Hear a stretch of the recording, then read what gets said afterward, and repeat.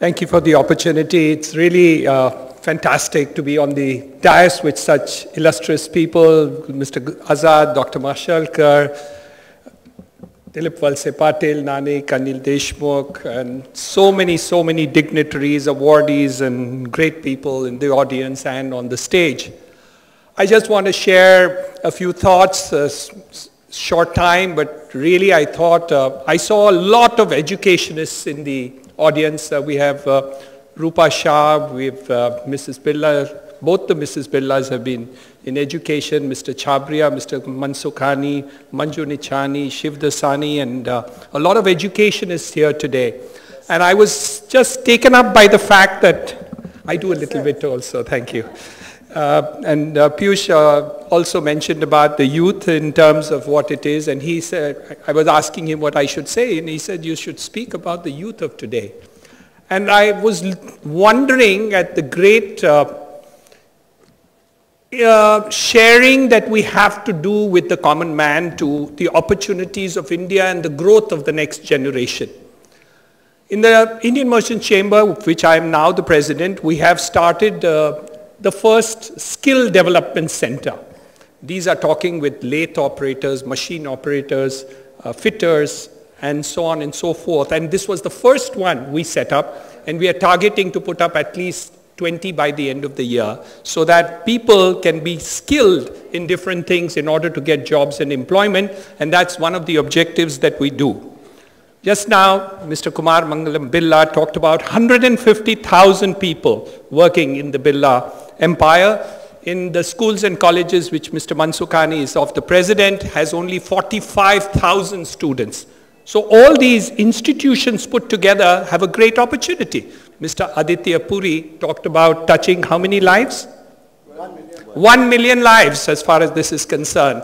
I think today Priyadarshini Academy, with the kind of multifold people who have gathered together, should commit 1 million from him, and probably all of us together could add 1 million more in order to get into the skill development area. And what are the opportunities in this? I went to Navi Mumbai about 3 weeks ago to inaugurate the first skill development center, which we said, and we had an interactive session as to what skill development is all about. And somebody talked about construction workers, plumbers, electricians, and so on and so forth. How can we bring the bottom of bottom people, of unskilled people, to become skilled and get this gap to be completely bridged? And then one lady got up from the audience and she said, Mr. Hiranandani, can you think of certifying a skill development center for Ayabais? For a second, I was quite stunned. He says, you know, I have a very old mother in my house, and I can't get an Ayabai who can really look after her. She's old.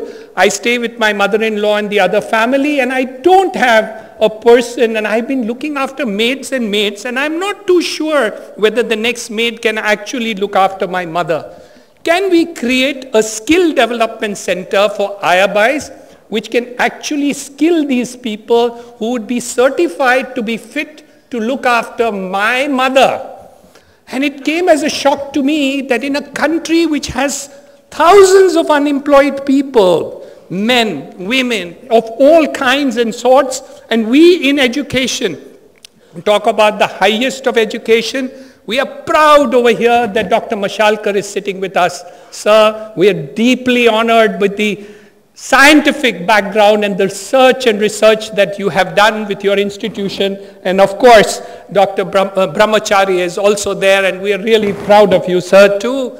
But the other end of the spectrum is something where the country has a huge gap. And that's what I want to share with you, my friends, that I feel that in the next 5 to 10 years, if we can focus with 2 million people together, all of us sitting over here, educationalists, leaders in our country, Mr. Azad, Mr. Dilip Valse Patil, Mr. Nanik Rupani, all the other dignitaries, Mr. Suresh Prabhu, all of us sitting together can work in this new direction so that we can get the unemployed employed, and we who are short of labor all the time get wonderful people. I think we can bridge this gap the inclusiveness of India will be what Nanik Rupani talks about in terms of solving this problem of the great India that we are and we will be.